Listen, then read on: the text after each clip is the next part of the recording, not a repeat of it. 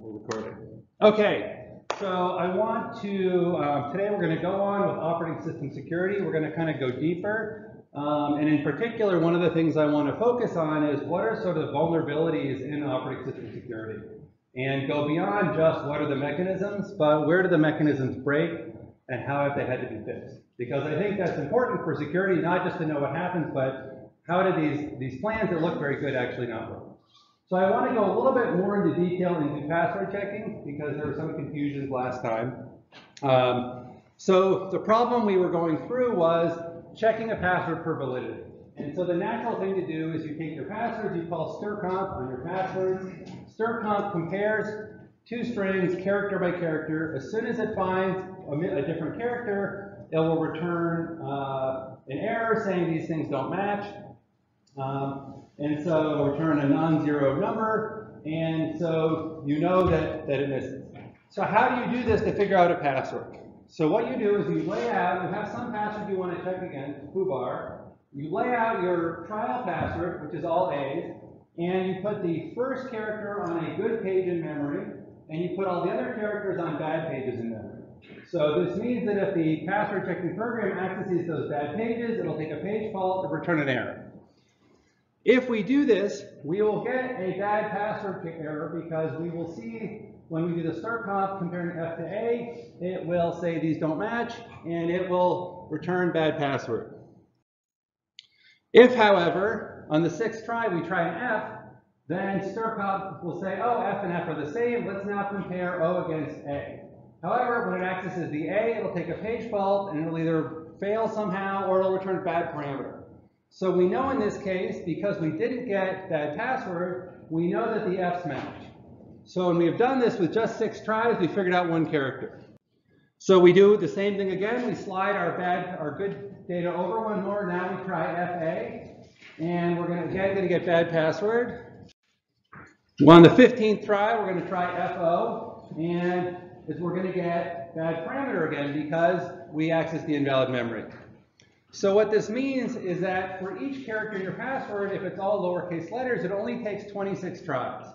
So if there's 6 characters in your password, it takes 26 times 6 tries to figure out what your password is. So ultimately, when we do this the last time, after 156 tries, at most, we're going to figure out a 6-character password, right? This is going to take like a millisecond on a fast computer. So not very secure at all. Any questions on this now? Hopefully this is more clear. Yes? How do you ensure that the extra characters are on the back page? So as a programmer, you can use virtual memory primitives like mmap and mprotect. So you can call mprotect and make a page of memory in your address space invalid. Or when you allocate memory, you can allocate memory and allocate, say 16K of virtual memory. And the operating system won't allocate beyond that 16K region, so you just put your password right at the very end of that 16K.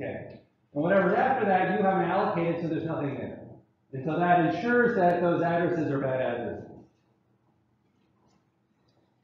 So the better way to do this, I mentioned before, is to hash things. And so in this case, this cryptographic hash, where we hash the password, will read all the characters of the password. If there's any invalid memory, we'll detect it during the cryptographic hash. So what this means now is you now need to guess all 6 characters at the same time. So the complexity of this is the number of characters raised to the number of letters in your password. So for 6 characters, there's potentially 308 million different passwords.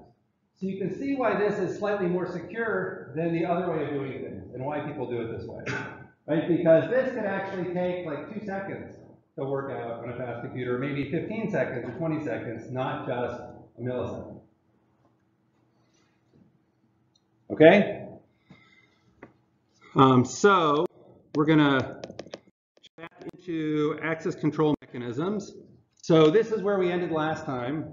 Just going to do a quick, whoops.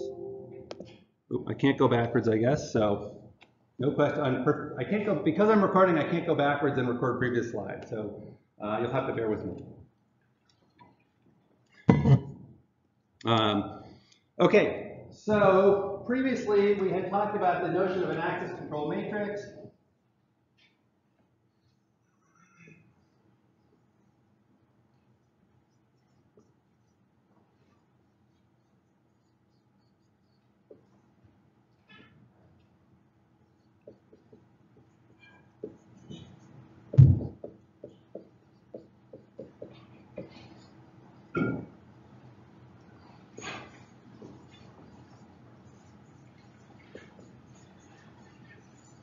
And we talked about how you could represent this as an access control list, which said for every object, we're going to store the permissions, or we could represent it as a capability list, where we say for every user, what are the things you have access to.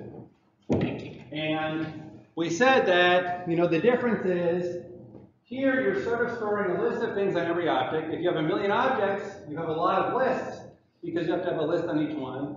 And you have to still have some way to sort of search this list every time you want to access something. In this case, for every user, we have some list of things they can open. And when you want to open things, you've got to search the list of permissions that you have here, or tokens or capabilities that you have to find the one for the appropriate object.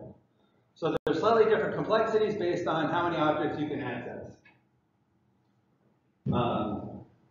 So we went through some of the differences in what they do, and we'll sort of move on now.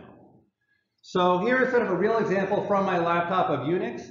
So Unix uses access control lists for files. So every file on the left here has an access control list. And what it says is, what permission do different users have or different groups have to this file? You've probably all seen this before. So the way to interpret this, the first character says, is it a directory or not? It then has three letters, W, X, and R, which says, what is the owner of the file to?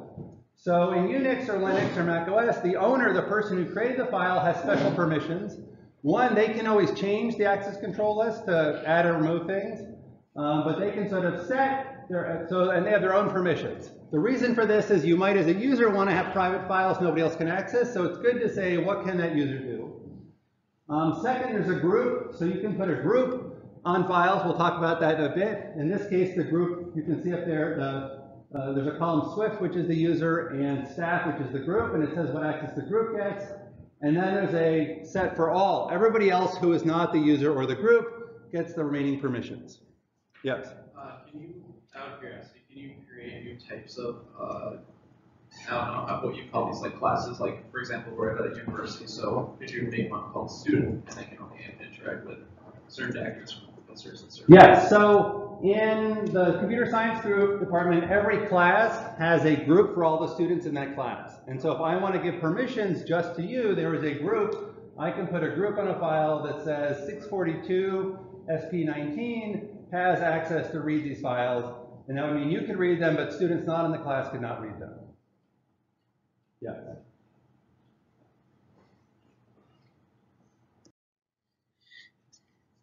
Okay, so we'll get a little bit more about sort of the details of this.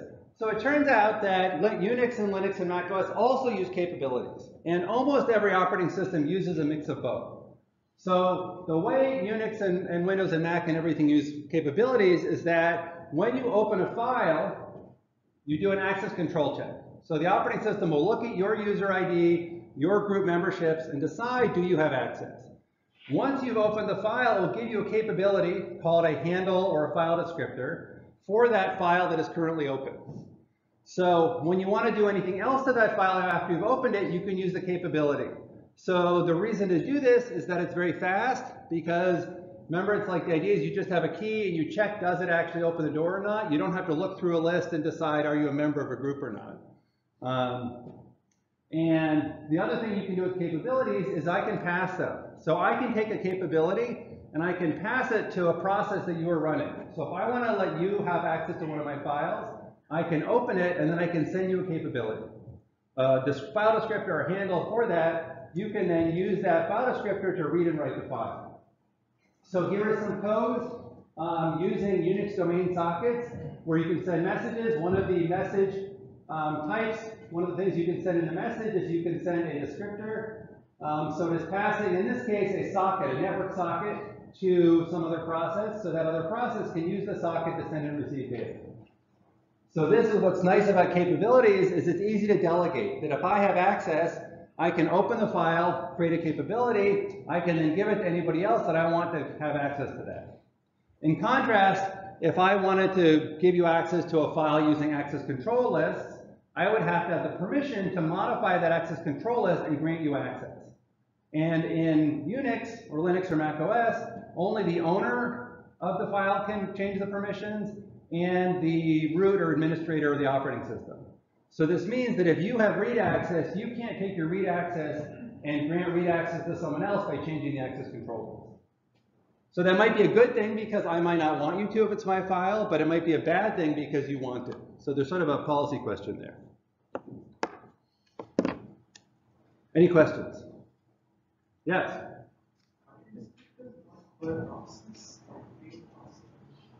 You're saying file descriptors aren't a per process? So file descriptors are per process, so what you are doing is actually you're copying the capability from one process to another and creating a copy of that capability in the other process that grants the same access to the same file or the same topic. So in Windows, the system call is duplicate handle, and you say which process you want to duplicate it into because you are creating a copy of it for some other process. You're absolutely right. You're not giving it away because you still have it, you're just making a new copy.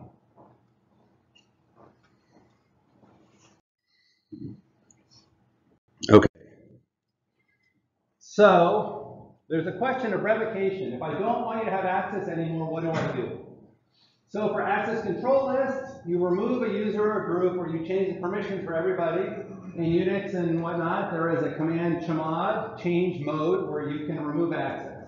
So here on the third line it says chmod g-r pg11. G means I want to change the permission for group. So you can see at the top group has read access. I'm removing read access.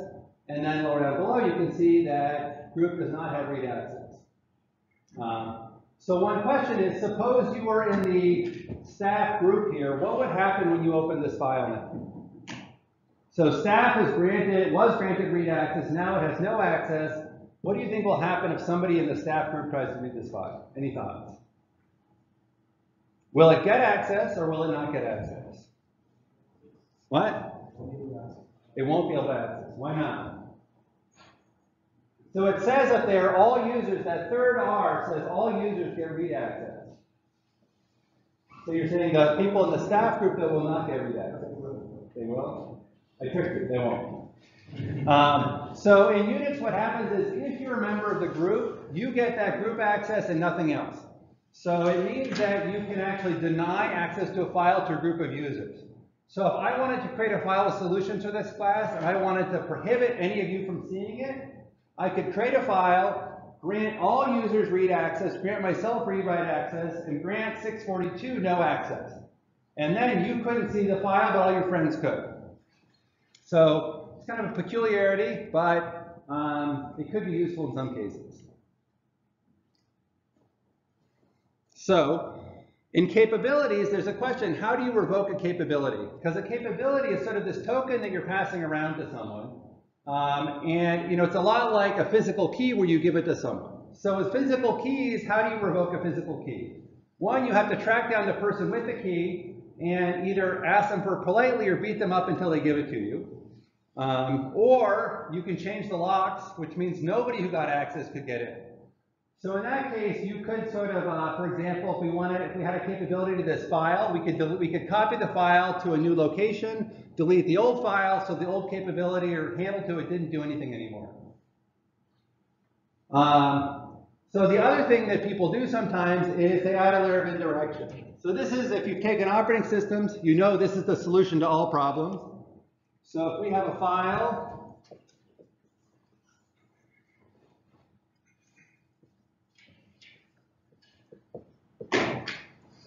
and you have a capability to that file that I've given away, and I want to revoke it later, I can, when I give away that capability, I can actually give away a capability to a proxy that actually holds a capability to that file. So we're basically having a double indirect pointer here.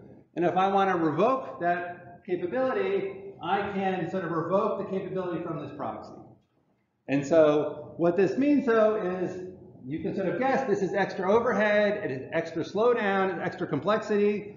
So in general, people don't deal with revocation with capabilities. You use it when you're not worried about that. A third thing you can do is you can make them time out. You can say this capability is only good for 10 minutes, After that, you need to go get a new one in some cases. Again, that's complex because you have to have some way of getting a new one. Any questions on revocation? We will see this again later, by the way, when we get to public keys and encryption. Yes? So I'm guessing you're doing this all from the role of an administrator or something like that? So typically, although these mechanisms are designed so that normal users, as a user, you can set access control lists on your files, you can give out file descriptors. You might want to give a file descriptor to him to access your file or something like that, and then revoke it later. So it's not only administrators who want to do this. Okay, so would you be able to give out this rule for accessing, or like certain subject sections of your files? Like if you wanted your TAs, for example, to be able to manage some of your files, would you be able to create roles within here that allow them to do that? So what I could do is I could create a group, 642 TAs, and let me think. The challenge is that there is not a way in Unix to have two groups. So if I want to have a group for students who can read a file, for TAs who can read and write a file, and for myself who is sort of the owner of the file, I can't do that in Unix because I have two groups of users and they want different access.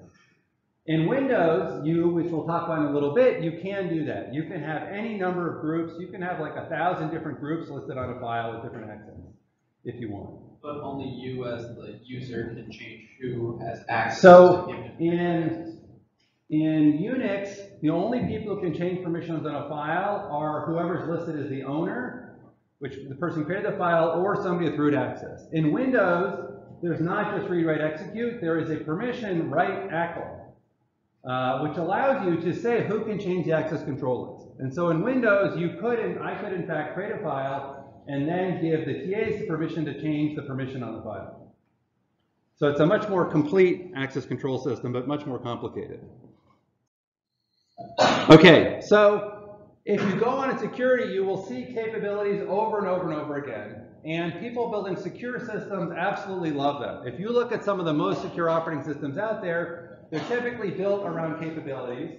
And one reason is that checking permissions with a capability can be very fast, because typically it's encoded as sort of a table lookup, or it's encoded as a pointer that you're just dereferencing a pointer, so it ends up being very fast. And you can also look at a program that's running and see, oh, it has 6 capabilities, there's 6 things it can access. It's very easy to figure out what you can access. In contrast, think about a multi-terabyte file system and figuring out what files you can access. You have to look at every single file on that file system to figure out what you access. So it can be more complicated for some users. So there's a bunch of research operating systems that were built around capabilities. There's an operating system called Mach that is now sort of part of the basis for Mac OS that was built internally using some capability technology. Google's building a new operating system for mobile devices called Fuchsia that is based around capabilities. And as I mentioned, it is used in mainstream systems. And it's really used for this sort of flexible use where you want to sort of take permissions and grant them to someone else temporarily. Okay, so we've touched a little bit on groups, but the idea with groups is that we want to sort of not just think about users in the world, we want to have more flexible ways of reasoning about group of people. And a generalization of this is this notion of a role. And that as a person, you may play multiple roles in your organization that should grant you access to different things. So for example, I'm a professor, so that means that I should have access to internal documents around faculty hiring. I am the instructor for this class, so I should have access to documents relating to this class. I'm on the Letters and Sciences Equity and Diversity Committee, so I should have access to our internal documents about what we're doing to increase diversity in letters and sciences. I am an advisor to SACM and to the Hub, and so again, I have access for this. So I play multiple different roles as for the different things that I do in my job. I also am an administrator on my laptop, and so in some places, I have more privileges than others. So the idea of a role sort of separates out the notion of who gets access from a particular user. It says that people playing this role have access. So it's nice, for example, in our department, we can say the systems lab has access to administer our machines. When they hire people or those people quit, they can add people to that group or remove them, and so we don't have to keep track of all the users. We can just say anybody who works in CSL gets to manage these machines. So you're sort of adding a layer of indirection between the humans who can do things and the role that they play. So this is sort of a very powerful idea. In Linux, there's sort of a flat list of groups, and when you log in, there's a file that says all the groups you're a member of, and all that information is stored. When you access a file, it'll look through a list of all the groups you're a member of and see are any of these listed on that access control list for the file. In Windows, you can actually have nested groups. So you can be in a group that has other groups as members, arbitrarily deep. So you can have a list of like all students in every class, and then all students might be comprised of all the classes. And so you can nest groups to get fancier structures. Yes? Is the ACL encrypted? No. So the ACL is just stored on your file system with everything else. The ACL is often public information. But remember that the directory itself is an object that you can control access to. If you don't want someone to see the ACL because you're worried about disclosing who has access to this information, then you can make the directory itself not accessible. If you don't have access to a directory, then you can't see all the files in it and see the permissions on those files.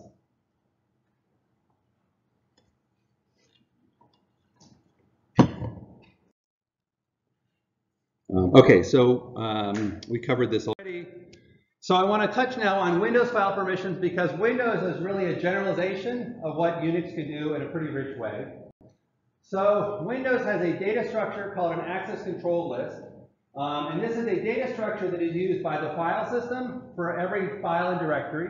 It's used by the operating system kernel. Every object in Windows has an access control list on it. Every process, every thread, every memory map region, every mutex, every event, every device driver, every socket has a file descriptor on it, and that has an access control list on it that can be used to grant access.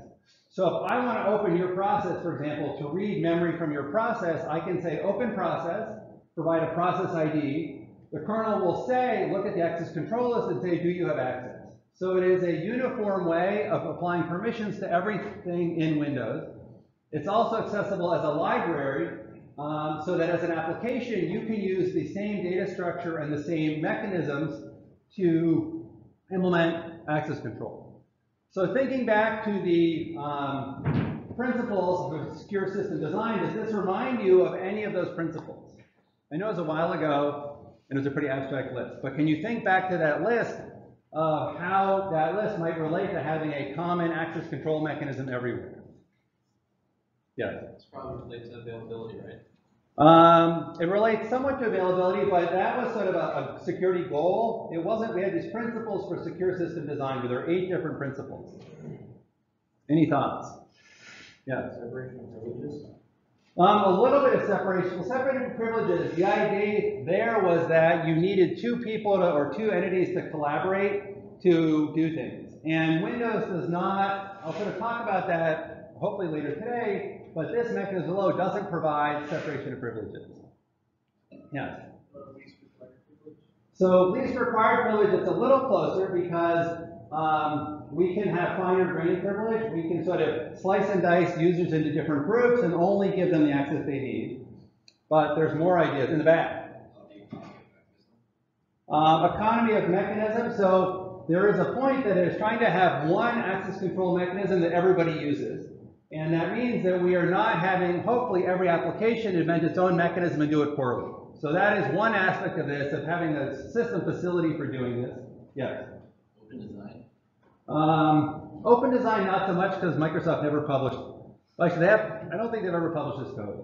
But the one I was thinking of, and I will admit that I always hated when professors did a fishing expedition like this, where they had some obscure point, and they were trying to like find a brilliant student or lucky student who figured that thing out.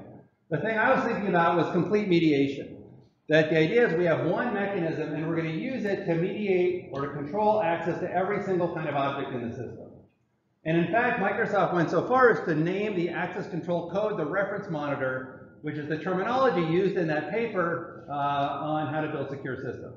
So the reference monitor actually has a routine NT check access that takes an access control list and checks it for access. Okay, so inside the access control list, there's a size, there's a revision because they might have different versions. You have a count of access control entries, and each access control entry lets you either grant access to a user group or deny access. So one of the things you can do is you can explicitly say, I grant everybody in the world access except for Bob, because I don't like Bob. Or we fired Bob today, so we're gonna not let Bob have access. So you can explicitly revoke access by putting an entry into an access control list in Windows. The other thing you can do, the other thing about this to know is that the way access control works is that you say what permissions you need. So I would say, I want read, write, execute permissions. The routine will walk through the list of ACEs, of entries in here, and figuring out, does each ACE grant me the access I want or not, or does it deny me the access I want? And it will stop as soon as either any of the rights that I want are denied, or when I get all the access I need. Even if there's an ACE later down that denies me one of those accesses, it matters what order they're in. So it just starts at the top and works its way down. So that's one interesting thing. The other thing in here is that Apple's access control lists in Linux say explicitly how things are inherited. You can put entries in an access control list that actually don't control access, but they're explicitly meant for directories to say if you create a file in this directory, what is the default access control list on that file?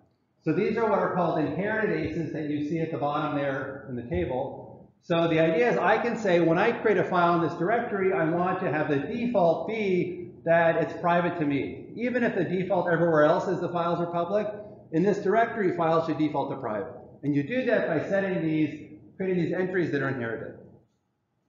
So a quick question here. Suppose you wanted to implement Unix-style access control lists. How might you do it in this mechanism? Any thoughts? Yes? We use inherited. Why?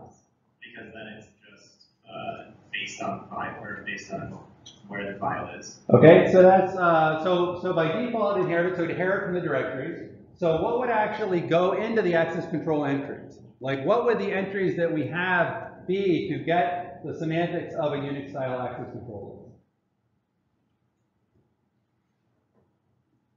Yes.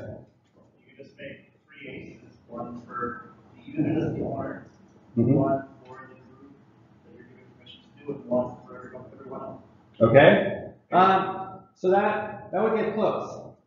So the problem is, remember the idea is we're going to have one ACE for user, one for the group, one for everyone else, and grant them access. Remember, there's a problem though that if you're a member of the group and get read access and everyone gets read-write access, you don't get read-write access, you get read access.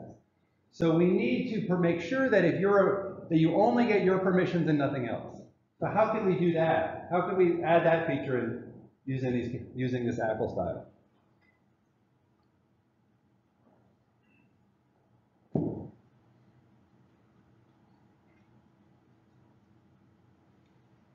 So the way to think about it is what I'm saying is that if you're a member of a group, you should get the permissions for the group and you should be denied all other permissions because that's all you get. And so what you would do is you would have an access allowed ACE for the group saying you get read access, then an access denied group for the group saying you're denied all other accesses. So this means that if you're asking for read, when you get there, you'll get read. If you ask for anything else, you will immediately fail and be kicked out. And so the same thing is for the user, for the owner. You would have an access allowed ACE for that owner, and then an access denied ACE for the owner, denying all other access control. So the nice thing is that it's a flexible enough system that lets you emulate other styles of access control. Now, one quick challenge here is that it's so complicated that Microsoft has never built a user interface that actually uses that can actually show the full capabilities or the full features of this. Because, like, figuring out if you have a complex set of entries and deny ACEs, it's very hard to figure out who actually has access control. So the user interface has a much simpler stripped down version.